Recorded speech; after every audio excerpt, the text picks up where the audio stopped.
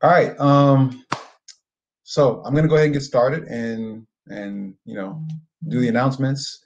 Welcome everybody. We have a pretty interesting panel. As in my opinion, I've been on this bandwagon for a couple of years now. But we're here to talk about the integration between computer science and pre-calculus. We talked a little bit about how computer science and math have a strong nexus. As a matter of fact, computer science could be viewed by some as an applied mathematics at a high level. But this particular conversation, this panel is going to talk about a specific mathematics course or set of standards and how they can be actualized with computer science. We have an esteemed panel. First up, we have Mark Guzdial, who many of you already know, but now he is a professor in computer science and engineering education research at the University of Michigan. After spending 25 years in the College of Computing here at Georgia Tech, which is where I met Mark, he studies how people come to understand computing and how to make that more effective. He is an ACM Fellow and received the 2019 ACM 60 Outstanding Contributions to Education Award. Welcome, Mark. Thank you. We also have Brandon Murry. After a short stint in the entertainment industry, Brandon taught math and computer science in Las Vegas, Nevada. When not teaching, Brandon uses his free time to expand his computing knowledge through free and open source software projects. He has a master's degree in STEM education. Brandon hopes to bring his passion for innovative computer science and math teaching to his new home in Georgia. Brandon now teaches computer science and I believe also math in Fayette County. Thank you for coming, Brandon. We welcome you to Georgia. Let's see, Craig Sapp is not with us right now. I'll run his bio anyway. Craig has a bachelor's degree in mathematics, a master's degree in curriculum and instruction with an emphasis in mathematics, and a specialist degree in curriculum and instruction. He has been teaching public school mathematics for 14 years with 10 years of experience teaching AP courses, which includes AP Statistics and AP Computer Science.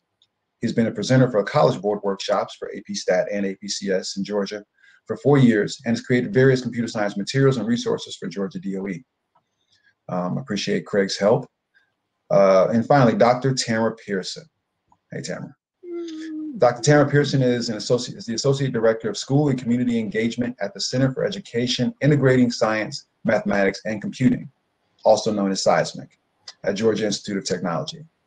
Dr. Pearson received a Bachelor of Science in Mathematics from Spelman College with a minor in computer science and a PhD in curriculum and instruction with a specialization in educational technology from the University of Florida. Her dissertation explored perceived understanding of gender, race, and class in discussions about technology with pre-adolescent low-income African-American girls. Her current work focuses on partnering with schools and districts to help develop innovative curriculum and programs, as well as understanding how to best engage populations historically marginalized in STEM fields. Welcome, Tamara. All right, so this is a dynamic panel, everybody. I'm going to jump off and let them take it from here. If you have any questions, feel free to drop them in the chat and we'll get back to them later on. Thank you, Brian. All right. So Brian already took care of the first piece of business to introduce your panel. I'm going to just speak briefly to lay out the argument and to show you a couple of things that I've been working on. So the first piece of the argument is that pre-calculus is important, maybe more important than we give it credit for. I mean, it's pre-calculus. I mean, it's pre, you know, it's not, doesn't sound like it's so important, not like algebra. I mean, it's the very groundwork of mathematics education. But we think it's really important because it's critical to success in undergraduate calculus. And undergraduate calculus is the gateway to a STEM degree. You don't get a STEM degree unless you can pass calculus in most places. So the question is, how can we help kids to be more successful in pre-calculus, or help more kids to be more successful? Here's one answer that we're all interested in. Maybe we can do it by making it more concrete. Maybe we put programming in pre-calculus, because that programming with pre-calculus, it influences the whole world. A whole lot of the things that we use on a daily basis with computing is really pre-calculus infused with programming, infused with technology. So we all got together because of a Department of Education effort led by Brooke Klein and our own Brian Cox, to create a pre-calculus plus CS course to count as a fourth mathematics. Now, we haven't been able to make that happen yet, in part because there's a lot of concern. Is it too hard to use computer programming for this? Does programming make the math too hard to see, too hard to learn? This is some of the pushback that we're getting. And I think that it's a good point, and it's something that we're trying to understand. So maybe that is the case, but maybe we can make it better by making the programming more about pre-calculus. And that's a lot of what we've been trying to explore, those of us on this panel. So I'm just going to go back to this one more time. You'll see it again at the very end. Please do take a minute to fill out this form. I'll come back to this, and do ask us questions in the chat as we go along. So here's one of the tools that I've been working on to explore this idea. So here's a picture broken down into the red, blue, and green channels. I can change the pictures and see it differently. I can manipulate this picture using pre-calculus matrix transformations. I can do scalar arithmetic, so maybe take all the green parts of the pixels and multiply them by something, or define matrix arithmetic, addition and subtraction, where I'm going to manipulate the red, blue, or green channels in different ways. I can take a bunch of these manipulations, so make the blue equal to the green minus or plus the existing red. Okay, and now I have defined an image filter, which can be applied to this sheep or can be applied to any other picture. The idea is to say that matrix transformations, the kind that we see in pre-calculus, scalar arithmetic, addition and subtraction of matrices, that's actually the guts of things like Instagram, Snapchat, any sort of a photo filter is really just these matrix transformations, exactly the kind that you see in pre-calculus.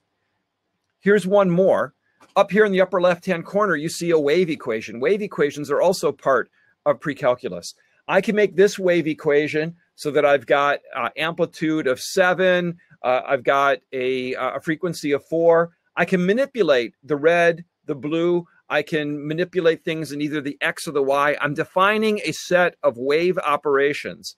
And when I compose these wave operations, which we're going to see in a minute, so here I've got amplitude of 10, frequency of 7 in the blue along the y-axis. So up in the upper left-hand corner, that's a little program. It's a program composed of wave equations. And when I put them together, I get an interesting pattern, which I can then go back and take a look at and see how it's been influenced by each of the individual waves. So the idea is that I compose waves together to create to create image textures. I can also compose together I could also compose together to create audio patterns as well. So this is what I've been trying to explore in my work recently.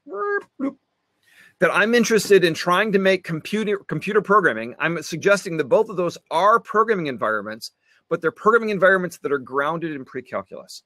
So I'm a computing education researcher who's pushing after this idea that pre-calculus is really important, and we can make it easier to learn by grounding it in application-based programming. Now, the rest of your panel, we've got 2 innovative math and computer science teachers who are doing this now, who are integrating programming and pre-calculus is what they're doing. Brandon's going to go next. I'm hoping that Craig is going to make it before we get to his session. If not, we'll pause for a little bit and let you play with some of these tools. And then Tamara, who's really been working on how to make math reform work in Clayton County, is going to talk to us a bit about what it takes to really make this happen. Okay, so let me return to this URL, and I'm going to drop out of this and see what do our responses look like. Okay, so I'm hoping you all can see that. Let me zoom this in a bit. There we go. So about 35% of our audience right now are pre-calculus teachers. About 13% are calculus teachers, and 30% are doing other mathematics. We are totally keen on doing other programming and other mathematics as well. We've got 60% are teaching other computer science. I don't know why I see this one is CSA or CSP, about 60% of the audience. And then we've got a lot of other folks teaching STEM, intro computing, digital media, and geometry. So one of the questions that we all were interested in, Brandon in particular, since he's going to show us some cool new tools, I was going to use computer programming and pre-calculus. I would most likely use 0% say CoCalc or Sage. Well, Brandon is going to convince you otherwise of that. 13% say Unity. 70% of you are keen on using Python for this. 4% Scratch. 16% Snap. 4.2% are Java or JavaScript, MATLAB, and others really hadn't thought about it yet. So let me pause there for just a minute. Do we have any questions in the chat that we need to get to, Brian?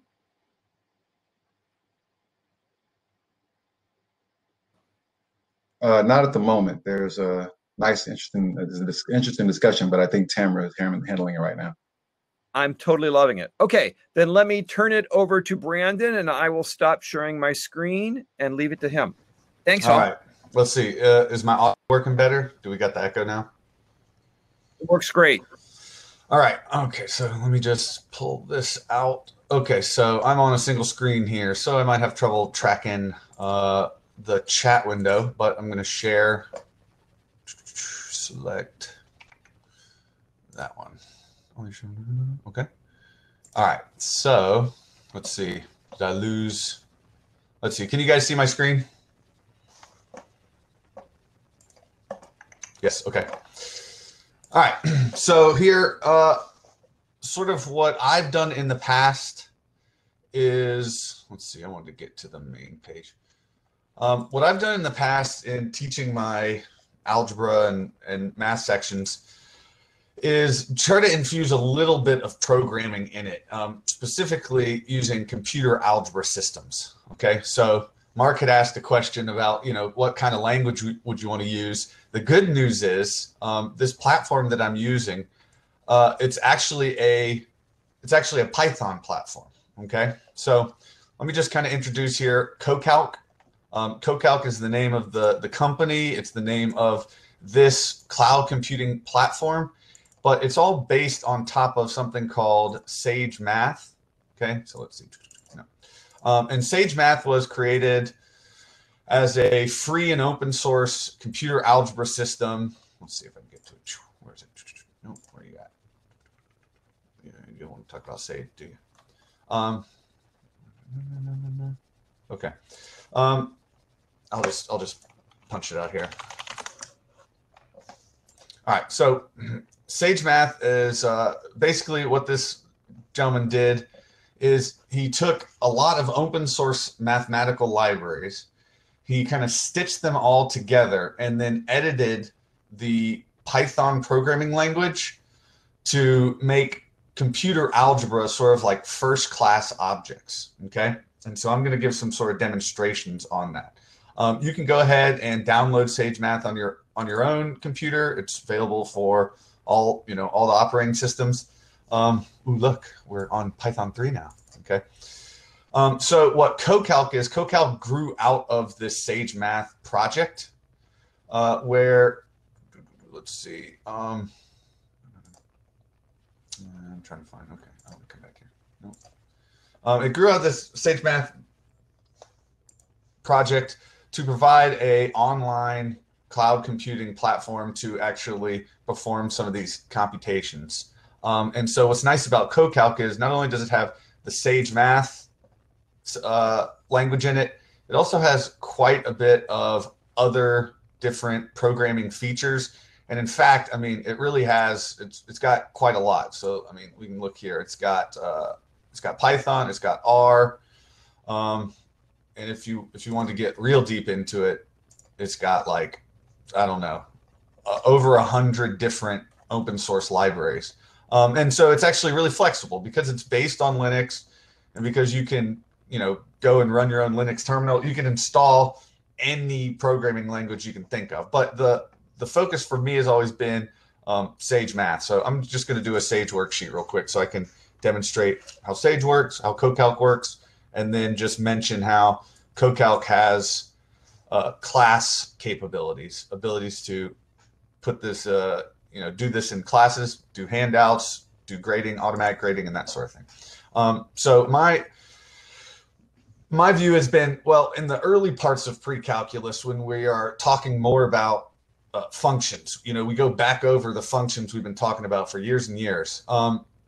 One thing that I think would be neat is teaching students kind of how to program some of these functions in and how to implement the math in programming. Okay, so let me just do kind of a demonstration on Sage. This is Python. Okay, so we have variables, and we can do our just basic stuff here.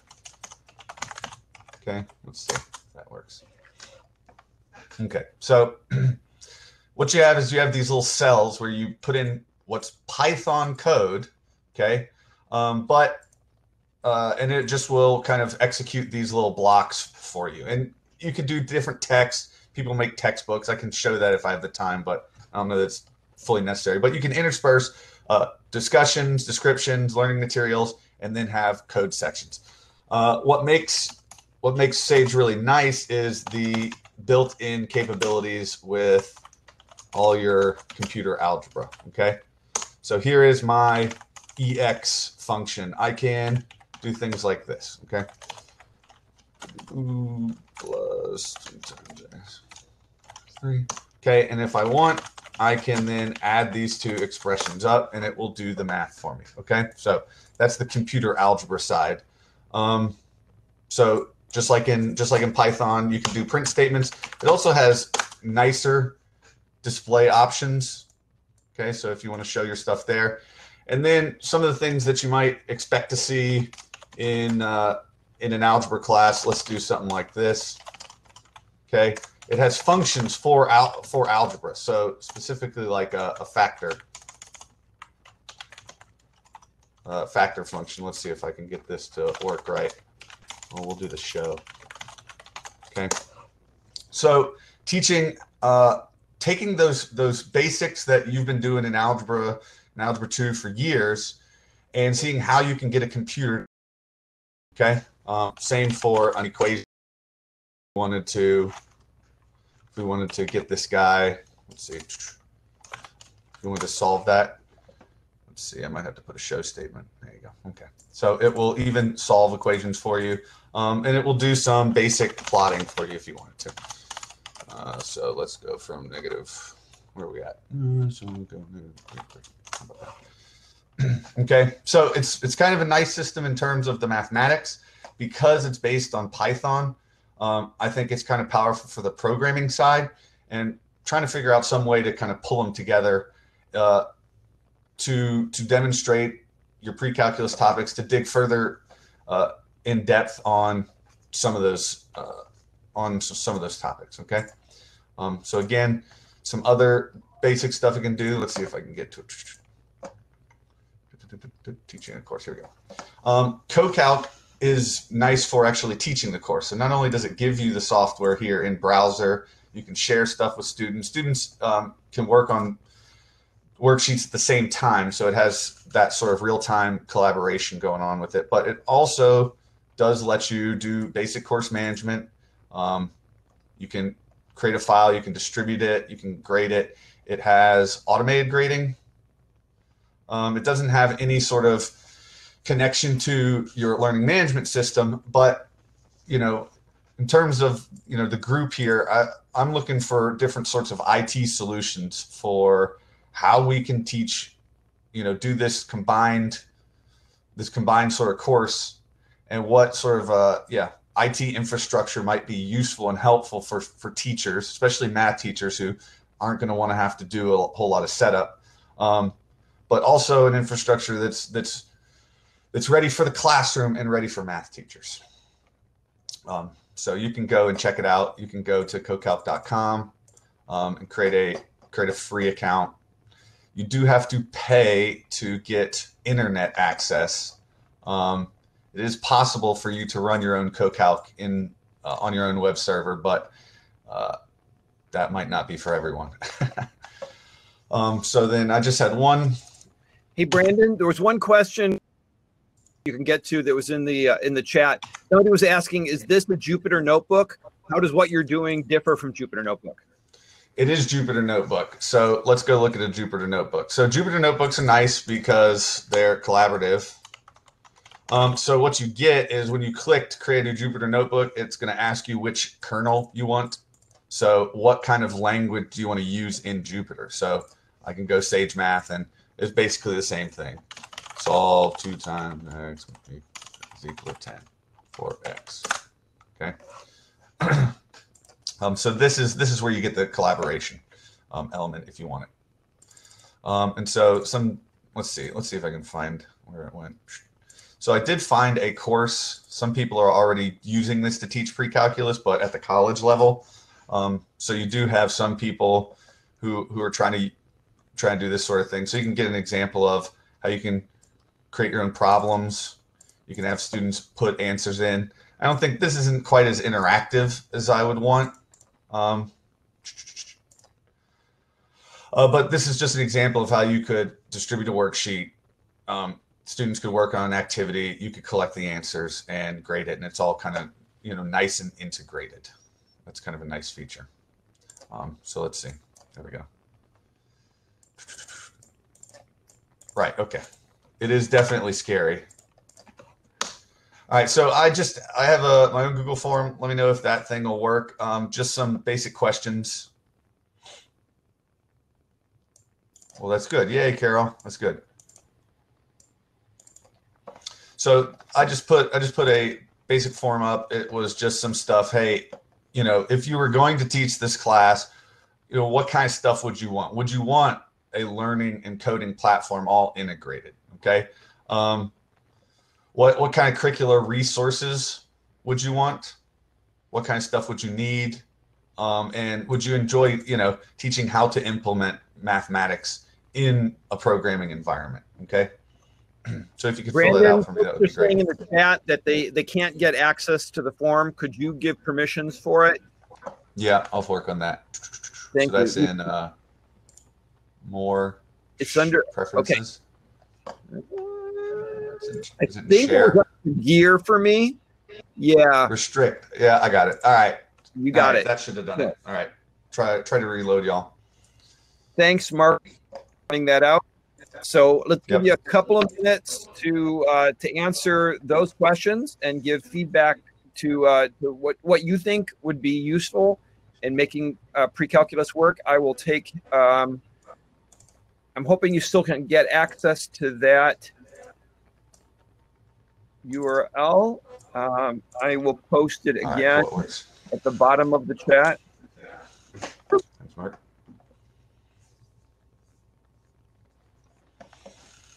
There's been a great discussion in the chat about changing standards, how difficult it is, and how there's been pushback in the math ed community against discrete approaches.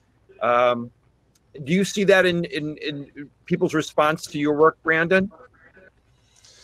Yeah, I don't want to get into we talked about this before, and we don't want to get into math bashing, okay?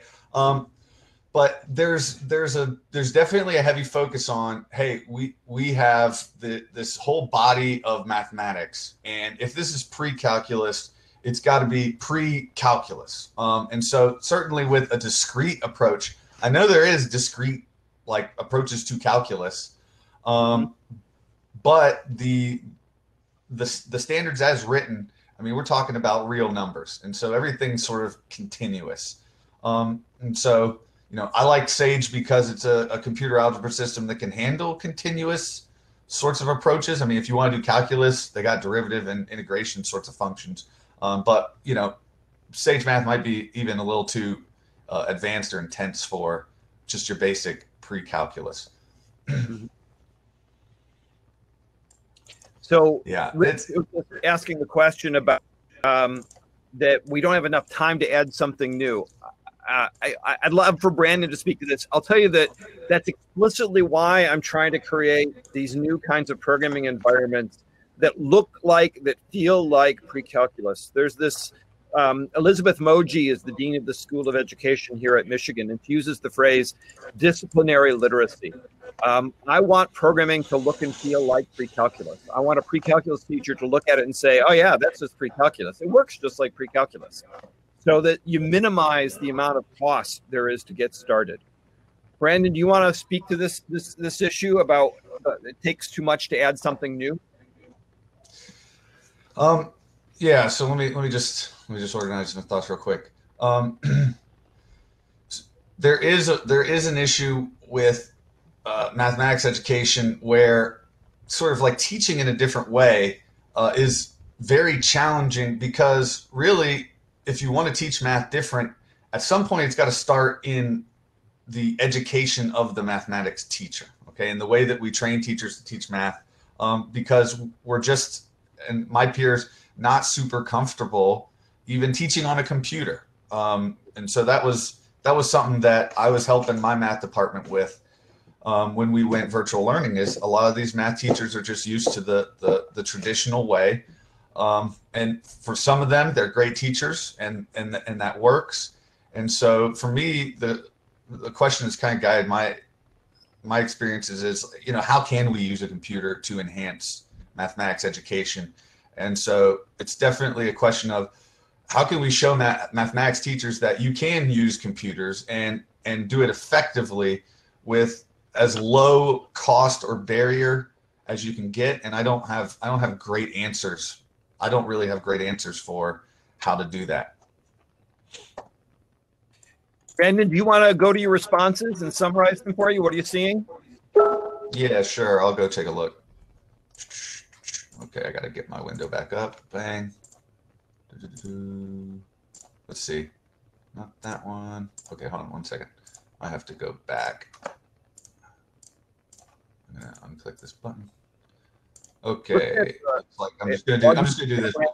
Looking at the time, rather than hold the slot for Craig, since we're having such a great discussion, why don't we go ahead with Tamara's presentation, okay? And then we'll just continue the discussion in the chat and use the extra time for the interaction, because I think it's really cool discussion we're having. So we'll let Brandon show his responses, and then... Okay, I'm ready for that. Okay. Go for it. Sorry. Boom, bang. Okay. So what we said, would you be more likely to teach a pre-calculus computer class with an integrated learning coding platform? So a little over half, but look, there's no no's. So it's, would you want it? A lot of people not sure. Some people saying, yeah, I would want something, you know, to be able to do it in there. If there were freely available curricular materials, this is probably a no-brainer, but this is just for our team kind of knowing if we want to get this course off the ground, what kind of legwork are we going to have to be able to put in? And I would guess, I just want verification. That was what was going on. Would you enjoy teaching how to implement mathematics in a programming environment? And so I know we have several math teachers in the audience, computer teachers. So this is encouraging, right? And this is what Mark's talking about. How do we get concrete applications?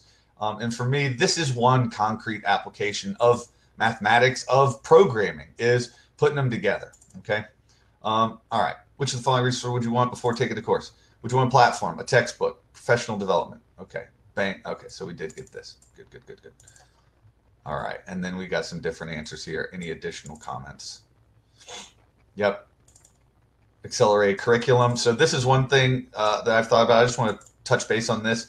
I think in a course like this, we'd have to pick the power standards. Okay, what's important for pre-calculus? What's important for computing? And what are those power standards that will be most useful for college? I think that this is maybe one of the most important critiques of this project, is getting that balance right. And so that's sort of a big thing that I'm heavily focused on.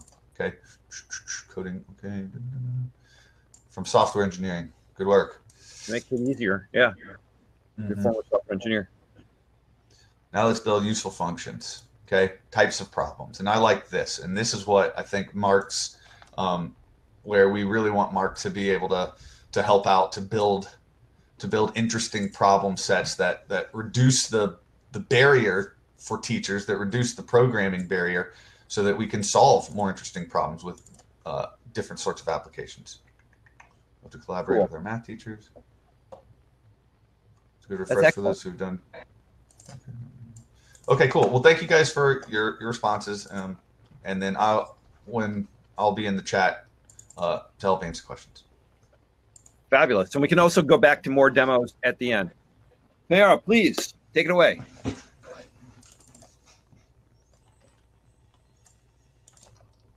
You're on mute. You're muted. Yeah, not hearing you right now. Trying to share my screen and it kept not working. Uh-oh. That's okay. I only have one slide and it's not essential that you see the slide. I'll just talk. So I want to talk about, well, first I want to address a few different things that I've heard so far. So one, I want to underscore what Mark mentioned at the very beginning in terms of the importance of students completing calculus in order to get STEM degrees. And it's actually much more critical than Mark said. And this is a statistic that I've been using for the last few years. There was a study done, and I can get the reference for you guys afterwards. There's data from the Department of Ed from 2013 that says that 63%. So basically what they did is it was a study focused on persistence in higher ed and STEM. And they just looked at all of the factors, right, of people that actually graduate with STEM degrees. And from the way that I read the study, the biggest factor is calculus. And not just calculus, but completing calculus in your first year of college. Right? So students that completed calculus in the first year of college, 63% of those students completed the STEM degree, right? So that is the best predictor of being prepared to complete a STEM degree. Only 19% of students who came in having to take college math, like college algebra, completed a STEM degree, right? Because there's such a long on-ramp from that point to be able to get to just the math courses that will count towards your STEM degree, that many students get discouraged along the way because there's so far for them to go that they change their major to something else. So I just wanted to kind of start with that. Okay, so what I am here to actually talk about is how do we make this work for real, right? So how do we actually make this work in your classroom, in your school, in your district? And I have 4 points, and they don't necessarily have to be taken in order, but they can also be taken in order. So the first thing is, whether you are a math teacher or a computer science teacher, you need to understand the standards of both content areas, right? So if you're a math teacher, you need to understand, and by understand, I don't mean understand at the level where you can teach them yourself,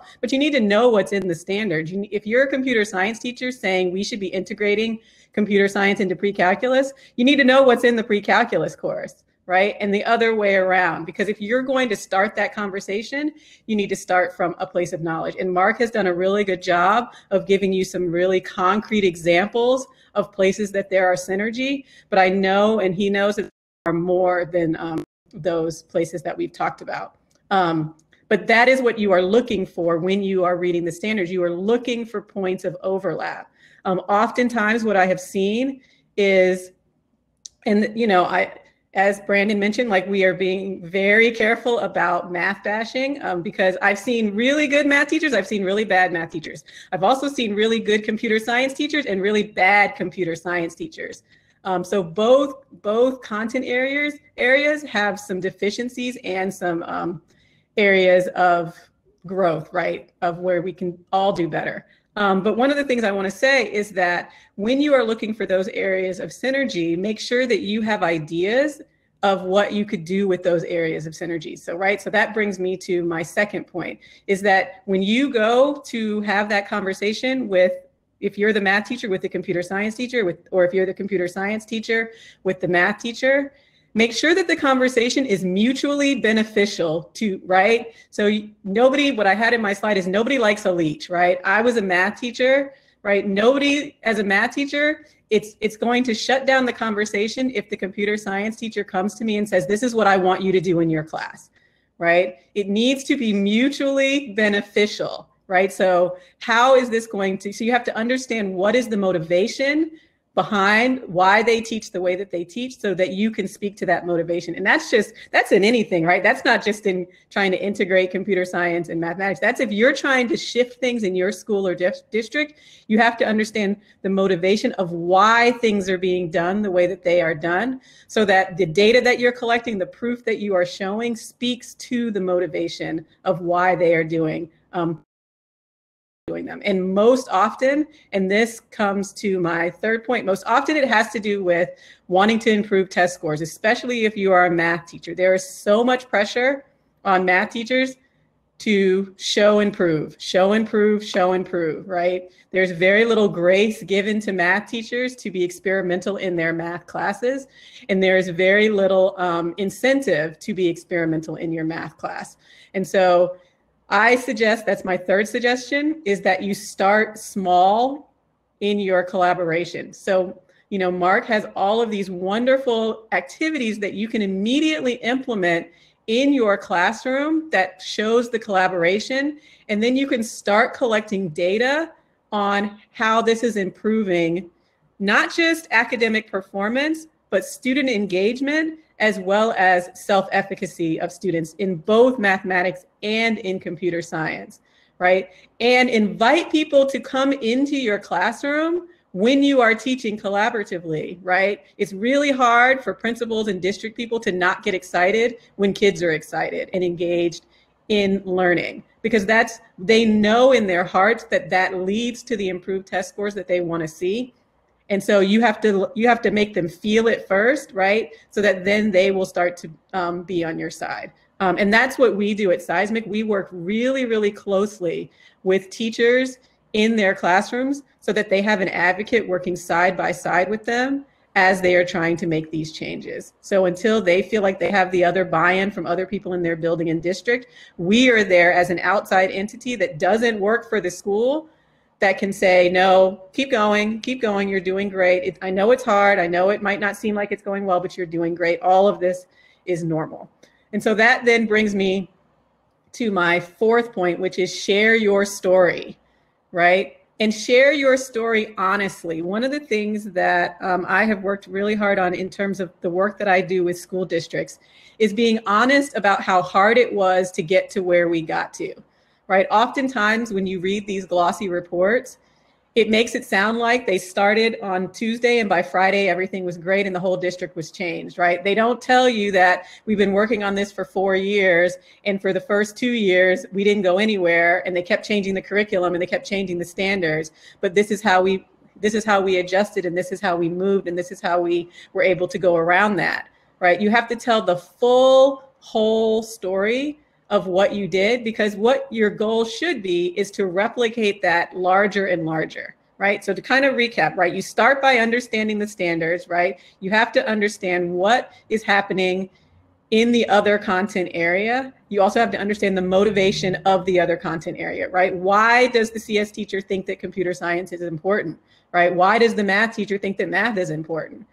And then once you've done that, you come up with a mutually beneficial way to get started, a small project that you can do in your classroom together that hits on one thing, right? You invite people to see you implementing that in your classroom. You show the success, you show the buy-in of students, you show the improvement in student achievement, and then you share that story of how you did it.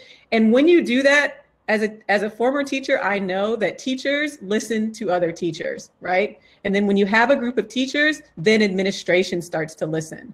So if you're the only teacher in your school, and trust me, I understand that feeling of, I'm the only one in my school that cares about this, hopefully this will help you and somebody else will see what's happening in your classroom. And then you might get a second teacher that's like, oh, I also want to try that in my classroom. And then you build and you build and you build. And you don't try to tackle the entire district at once unless you have somebody big behind you that has a lot of power and a lot of money to pay for it.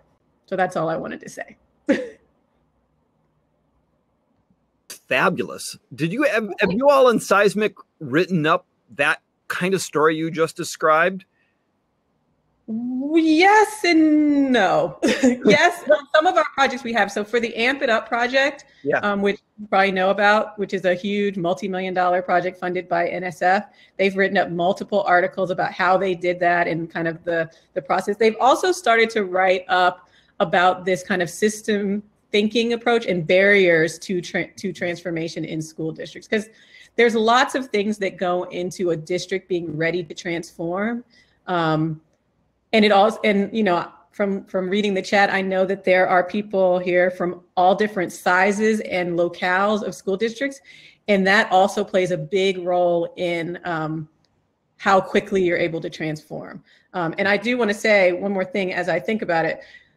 One of the things that I have been saying lately, if you are a school district in a rural community, especially in Georgia, this is your time to shine. This is your time to have access to all kinds of professional development that you may not normally have access to because it would have been in person. Everything is going online for professional development for teachers, for programs, for students. I encourage you to take advantage of it while it is still happening, because it's not going to probably happen forever. Education is it's been around for hundreds of years. It's not going to stay like this. As much as everybody's like, we'll never go back, I think we will go back. I think it's very hard to shift public education. And so a lot of the things even at CEISMC, all of our summer professional development is online this summer. And I would say we never do professional development online, but everything we are doing this summer is online. And what we are seeing and thinking about is, oh, wow, now we are actually reaching the entire state, which is what is part of our mission. So I encourage you to look for all of those PDs. That's really nice. I'm taking lots of notes because I love the story that you're telling about that you want to start small with the collaborations, share your story honestly, get other teachers to buy in because teachers listen to other teachers, and it's the pressure of all the teachers that can influence administration.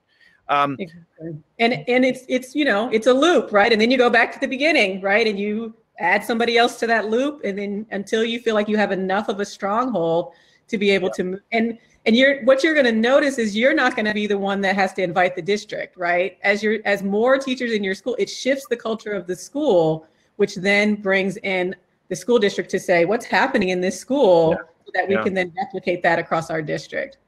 Yeah, this is great. I mean, I'm taking lots of notes, but at the same time, we're going to be honest, it's a little disheartening for me as somebody who wants to build stuff for teachers. I mean, Rich Kick put it well.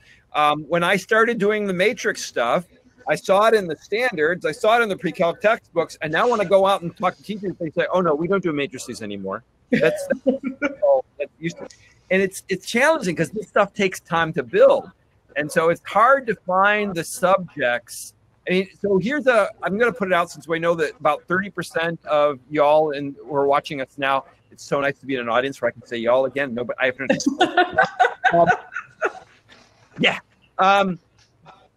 What are the hot topics for you as pre-calculus teachers where you would love to see some computing that might make it more accessible? I'm particularly looking for things which are really abstract. What's really hard for you to teach that students don't really get? But if we could give you a computing matrices again, doesn't help me so much. Thank you. Identities, I can deal with identities. Linear algebra is good because I need to know the hard things so that I can figure out, okay, here's the computing thing that I can provide you. And it gives me time to help to build those up. I'm sharing my screen, just a few links to things like CoCalc that Brandon was just showing you. I've built some, they're kludgy, but they'll give you a sense of what the prototypes look like on the web. Feel free to ask those and ask us questions in the chat.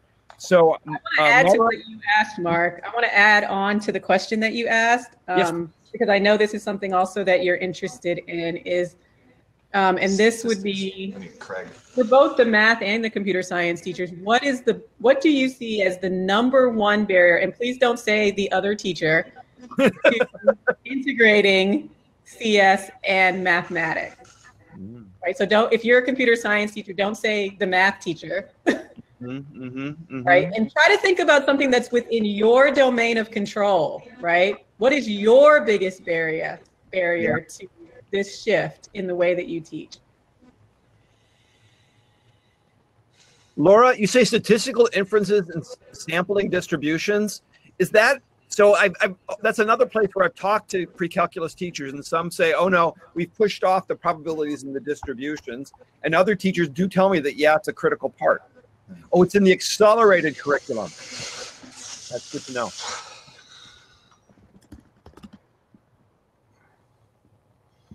Yeah, differentiation is incredibly challenging in math, and it's almost there's almost no expectation out of math teachers that that's even something they can accomplish. There was a question in the chat from Randy McDonald during your talk, Tamara. Where can I learn more about your work? Oh, I just put the CEISMC link. I don't know why it didn't link, but. Okay, that's fabulous. Thank you. Yeah. Oh, I forgot a slash. That's why. These are all amazingly techie people and can help figure this out. Timing, hitting all standards well. Yep. There we go. Yeah. And I think that that's where, and I will kind of, and I feel like family, right? I was a math teacher, so I can talk about math teachers. That is something that we have not done the best job at, is figuring out how to cluster our standards together to create more time and space in our scope and sequence. And a lot of times, because I'm going to go ahead and walk that back as soon as it has come out of my mouth, a lot of times because we do not get to control our scope and sequence because it is being mandated, right? So that kind of goes back to why I say start small. You have to kind of start with what you've been given and show, okay, well, I'm going to work with you, and I'm going to take this one unit and I'm going to switch out the project, right, with this project. Mm-hmm. And then once you've shown reliability, right, then they give you the ability to modify more. Mm-hmm. Could both of you, you're much more grounded in the math ed than me. One of the stories that is coming by that Rich was particularly saying was that there's been a real pushback in math ed against discretization, instead focusing on continuous stuff. And that maybe part of that is because math teachers are pushing against so much computer science.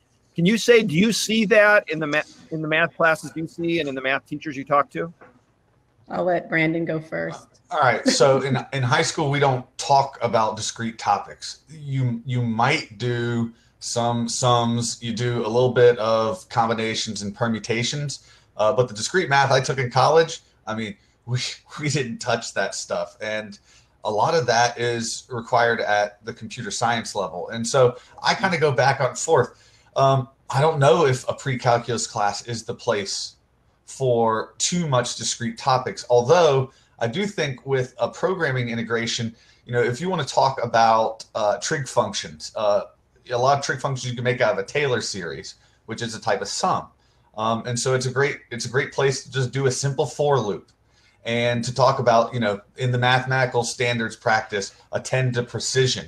How far do you want your series to go? We're talking about precision, and we're doing a discrete version of it. And I think that's a place that the discreteness can come in, that has a place within pre-calculus. But again, it's sort of like there's so many topics. How do we hit the computing side? And I don't have those answers. And I'm hoping, and we've been getting some good responses here, but ultimately there's going to have to be like a bigger deal. We're going to need more voices. And so I encourage everybody here. I'm going to just throw my email in the chat. If you are interested and you want to try this stuff out, I'm going to be piloting things in my math classroom this year. I'm going to be going forward with the co-calc because I like it and I'm used to it a little bit. But if you're interested in, getting a unit or a lesson that has some computing, then come collaborate. Let's talk about it and figure out what we can do. I love that. I love that. I think it was Rich who was pointing out earlier kind of like a backlash to Arthur Benjamin, right? And his focus on shifting away from a calculus-based progression in high school mathematics. I don't know if I don't know of a backlash. What I see is this is the way we've always done it. I don't know why we do it this way. I also don't know why we would do it another way. So it's kind of this perception of what people, right? If we're saying that calculus, right? Mark and I both started with calculus is the key to a degree in STEM. How do you say that and then argue for a progression that doesn't lead to calculus, right? You can't, it's like talking out both sides of your mouth. What that means, though, is that we have to have teachers that understand math at a much deeper level that can see the overlaps between them, right? And see the connections between them. And that kind of goes back to, I think, Brandon, you were talking about, like, that starts in pre-service education, right? In our math ed programs, and how are we preparing teachers? Now, I do know secondary, at least in Georgia, secondary math teachers are required to have a degree in math, but I have a degree in math, and I don't think I never learned about the connection between them, right? I took my discrete classes and I took my calculus classes, but never the two shall meet, right?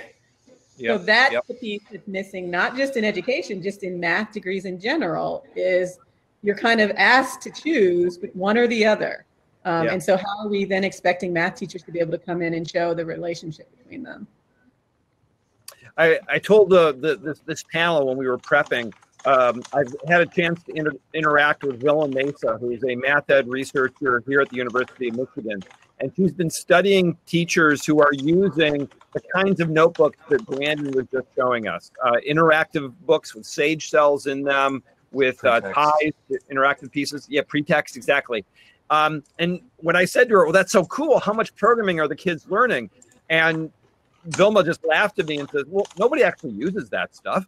She says that of the 35 teachers that she's studying, she says 2 or 3 of them use anything with sage cells.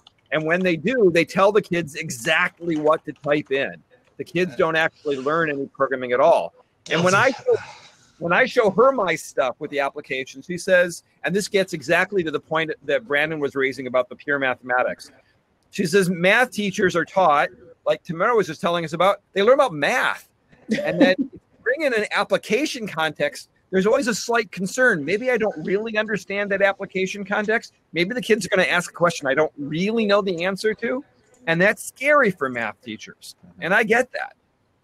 That's a challenge. Yeah. Yeah.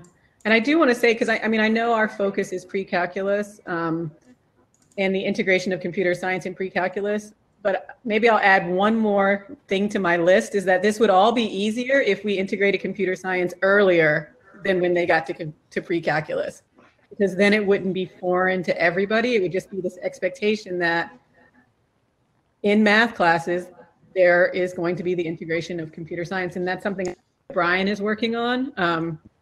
In that, you know, I think, and Brian, hopefully I'm not speaking out of turn, I think that it is a good shift that you now live within the math department at the Department of Education. That's a good sign of what DOE thinks about the integration of computer science and mathematics.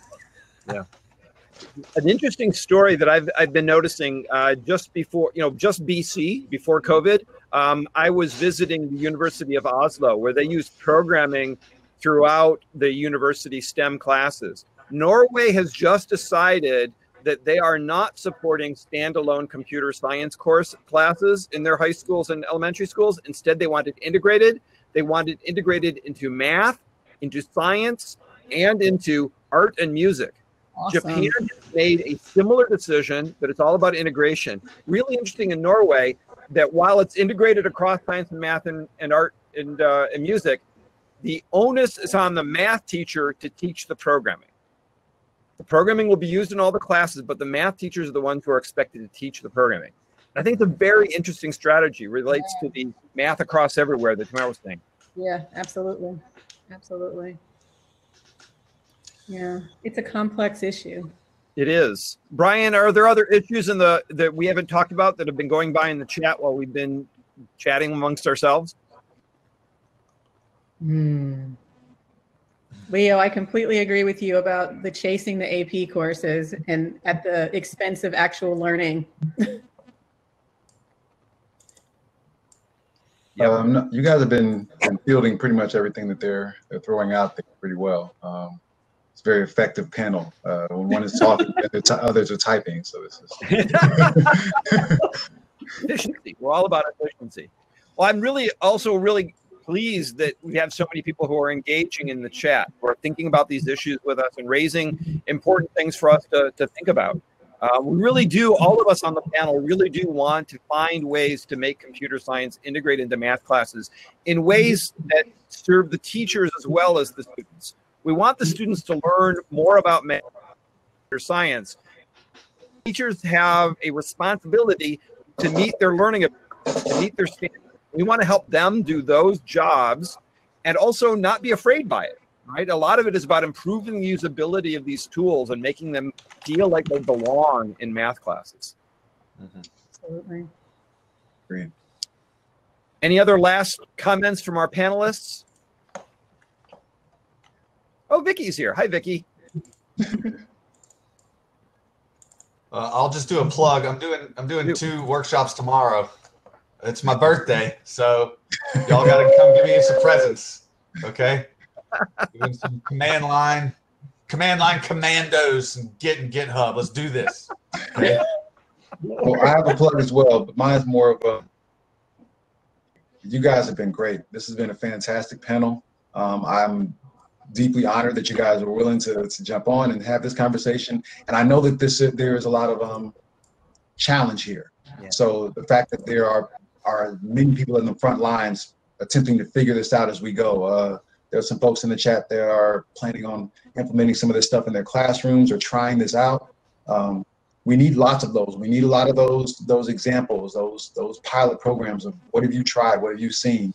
I think Mark and Tamara and Brandon have done a great job of highlighting some of the challenges and some of the addresses and some different ways of thinking about this. Yeah, thank you all. Our pleasure. Thank you. Thank you all. We'll hang out here for a few minutes. I think we have like 4 minutes left. If we want to put anything else in the chat. Any questions from the? I want to make one comment based on some stuff Tamara was saying. Trying to get something to change in the school. Okay. Well, I think kind of what we're trying to do here is to get a change in the way that we teach math and we teach applications and integrate things. And like Mark was saying, other countries are doing it differently. And so kind of put those 2 ideas together, we got to show people that we can teach math differently, and it might have to start in a grassroots way.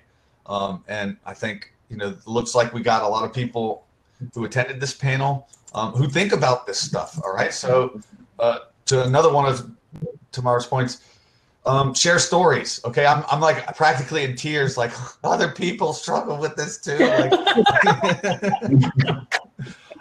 And so it's really cool to be a part of this and get to see what other people think. So again, I don't know if we can just get like an email chain going or something, but I need some company. Somebody give me some company. All right. Let's do something cool. Let's do something special. Let's build something. That's really important, especially if you're in a rural county where you're the only one. It's important that you reach out and talk to other people that are teaching what you're teaching. Absolutely. Yeah, it's one of the goals of this summit is to kind of build the Georgia CSTA so that they build that community. But at the same time, I think the math and the CS communities have a lot of overlap.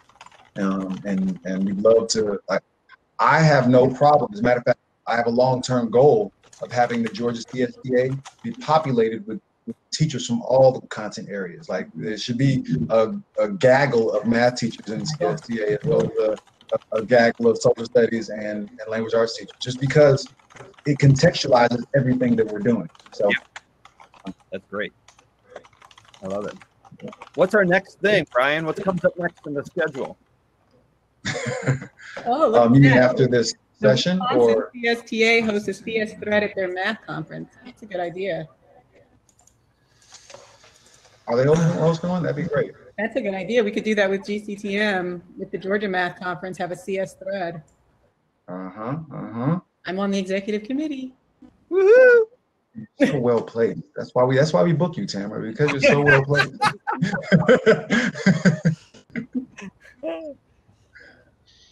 All right, so we have another break coming up. You guys feel free to hang out. Marcus, 3 years. Marcus's comment at the bottom in the chat is spot on. That is exactly what I would hope that we can address. I don't want you to be drowning in CS overload. I want us computer scientists to figure out how we talk math. Right? So you got to push on the computer scientists. Make us tools that let us think in math. Don't make us think in computer science to do math. Right? So great point. That's a nice ending to the chat. Thank you. But that isn't to stop you. All can keep going. But that's exclamation point. Continue. But yeah, so we have a break coming up, and then we have one more session this afternoon. That'll start at, let's see, what time is it? 4 o'clock. Yeah, so that next session will start at 4 o'clock. If we our final session for the day. And then after that, feel free to do any networking that you want to do. We have networking that happens afterwards. I'll be available for conversations. If you want to reach out to Tamara, Mark, or Brandon, you can use the People's tab over there. Yep. They put all their information in the chat as well. So either way, Terrific. Thanks for joining us, everybody. All right. Bye, everybody. Take care. Thanks, everyone. Good talking to y'all. Bye-bye. Yep. Thanks, Brian. You the man. Thanks, Brian. Yay. See you tomorrow, Thank Brian. you 11. Tomorrow, Tamara. Yes, 11:30. I got you. I don't know what I'm saying, but I'll be there in the room. Just talk. What I did tell them, though, that I know that they're going to want you to address while I have you here is, oh my goodness. It came up when I was meeting with him earlier. I should have written it down, and I was like, if he doesn't address it, make sure he addresses it. I think it was something to do with equity. Oh, equity. Yeah, equity, and I know what it was. It was aligning standards to courses. Oh. Yeah, that's what they want to know. They were asking about that. Now these are new computer science teachers. Okay. Oh yeah, I can talk about that. So the standards, when we created them, they were in grade bands, and then later on we aligned them to courses and created the discrete courses. Mm-hmm. But grade bands were with the intention of integration and eventually having that conversation about competencies and master education. No, that's perfect, because some of these teachers, even though they're going to now be teaching computer science, they also teach other, like math or science as well. So they may not know how to bring all those things together. So that is something, and I think I talked to you about this at once upon a time. I asked you to create a course for me. Mm-hmm. That's something that we want to circle back around to, is if we're going to do some courses on integration, what goes into those courses? Is that a place where we can identify, hey, this math topic can be applied in this computer science application or arena, mm-hmm. or vice versa, and even also including social studies, language arts. This is how you can apply your language arts and enhance it with, Scratch or this digital storytelling or whatever. I mean, honestly, I would say the best way to get started is to look at the frameworks and look at units in math or social studies or whatever, and think about projects. Like, I feel like you have to give an easy on-ramp for teachers to get started of, here's an actual task that you can teach in this unit when you're teaching whatever the topic is, use this activity.